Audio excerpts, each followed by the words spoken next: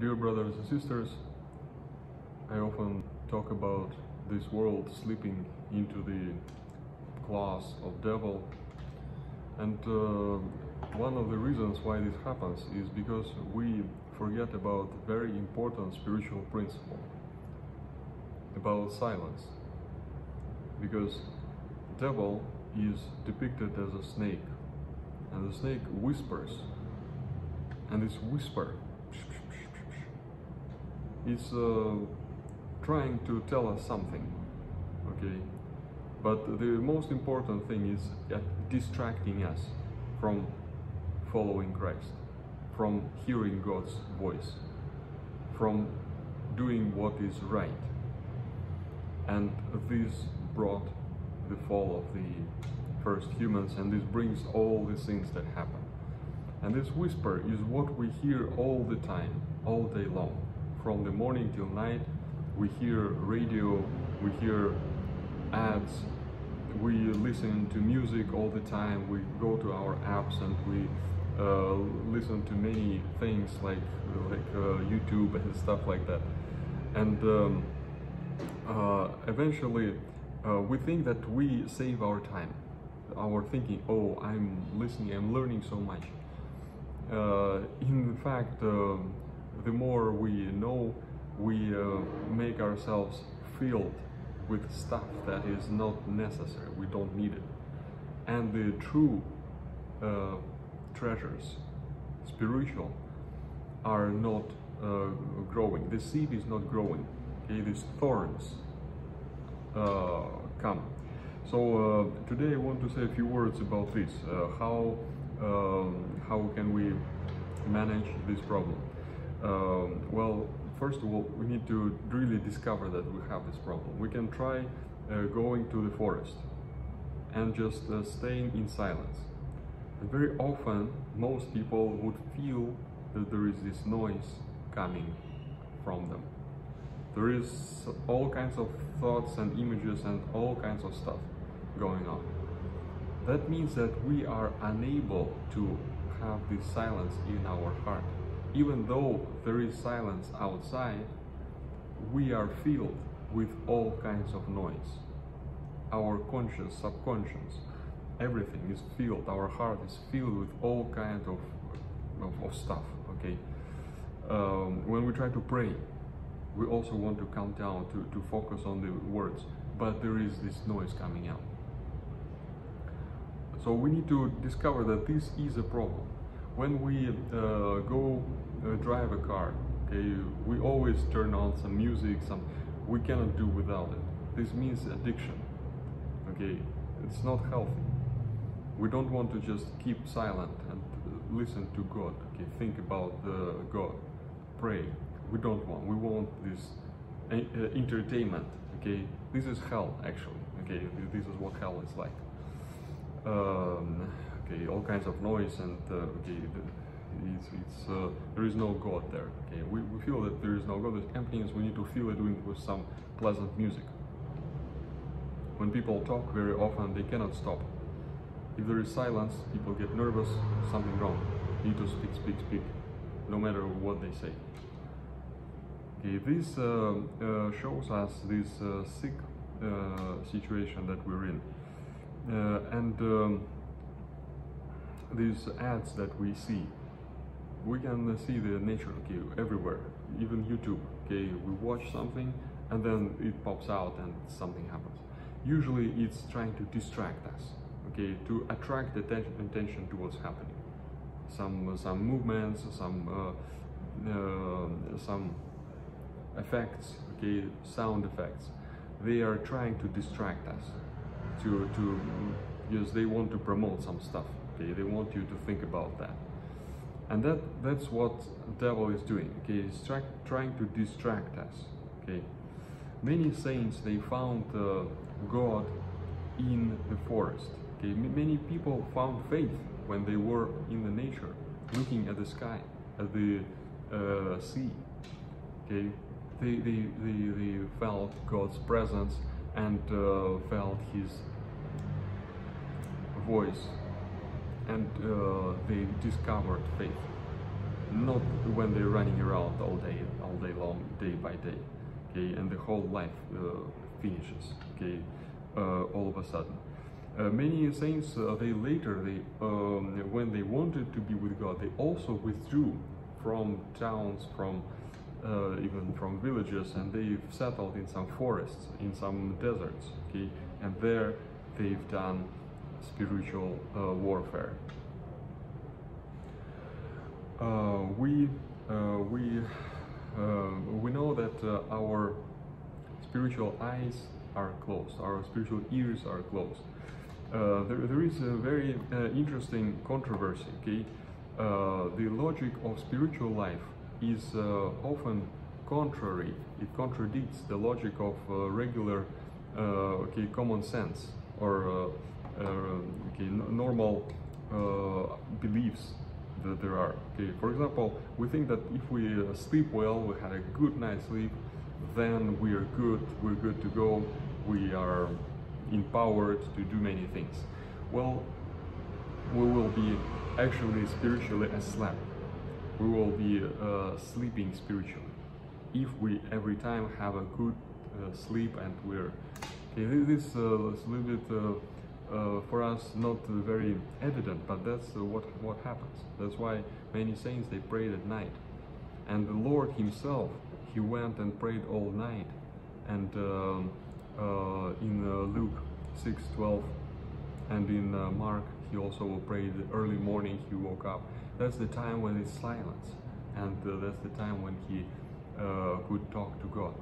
So and in monasteries even now, people, monks, they don't sleep that long. They sleep maybe 2-3 hours, and they pray. Maybe there is a little like a nap, or like a half hour.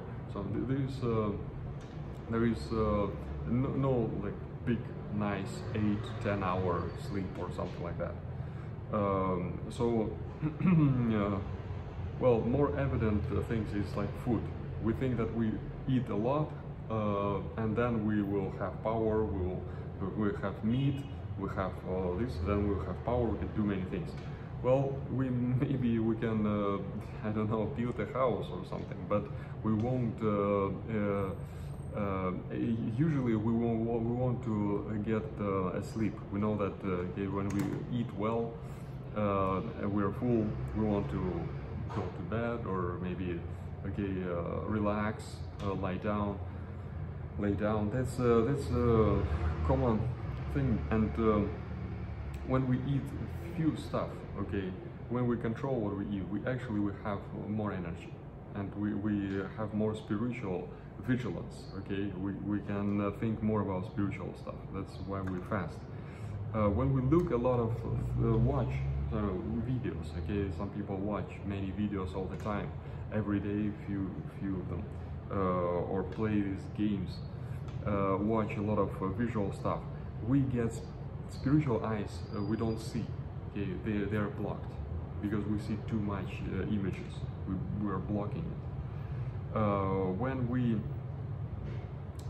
we listen to things all the time, radio, lectures, and like all the time music, we don't hear God's voice. The same logic. Okay. When we speak too much, okay, we have conversations every day, we cannot say anything to God.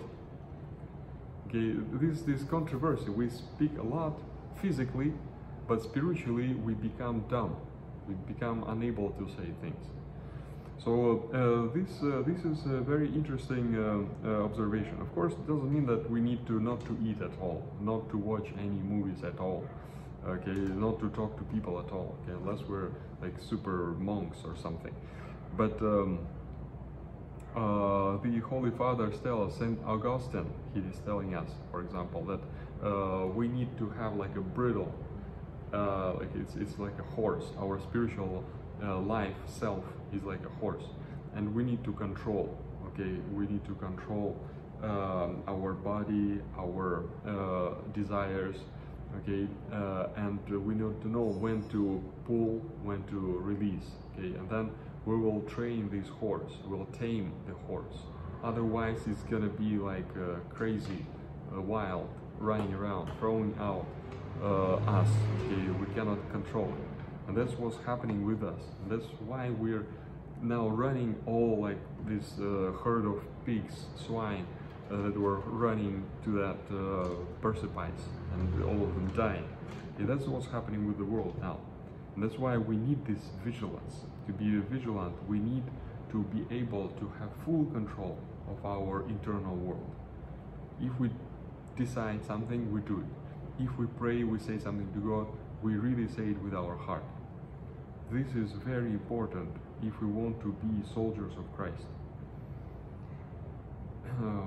We are now very earthly, and we are dragged by what's happening in this earth. We need to have more spiritual self-control. Many people now, they think about going away from civilization. It's too, well, this is just thoughts, but in reality, most people, they are coming to cities, okay, and they want to have more higher salary, have more opportunities. Well, more opportunities you have in this world, the less opportunities maybe you'll have in the world to come. The more knowledge you receive in this world, maybe the less knowledge about God you know. Okay, we know that many uneducated people, peasants, spiritual people, they know much more. They have greater wisdom, even about earthly things, and more so even about spiritual things. So I'm not saying no need for education, no, but we need to know how to filter out unnecessary stuff. Okay, let's read the Gospel of Matthew. When the second coming is going to come, what is it going to be like? And we'll see that this is what's happening in our world now. Matthew 24, verse 36 to 39. But of that day and hour knoweth no man, no, not the angels of heaven, but my Father only. But as the day of Noah were, so shall also the coming of the Son of Man be.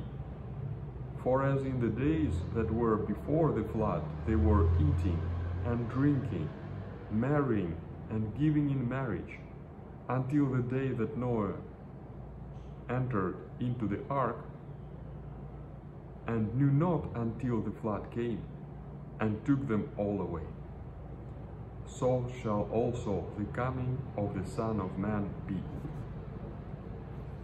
Everybody's gonna be marrying and building houses and sending rockets into space and building some other things, hyperloops, and doing all kinds of projects, but all of a sudden all of that is gone, it's burned.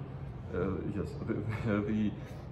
there is this phrase also in the Bible that when this will happen, this world, this earth, and all the deeds on it are gonna be burnt away.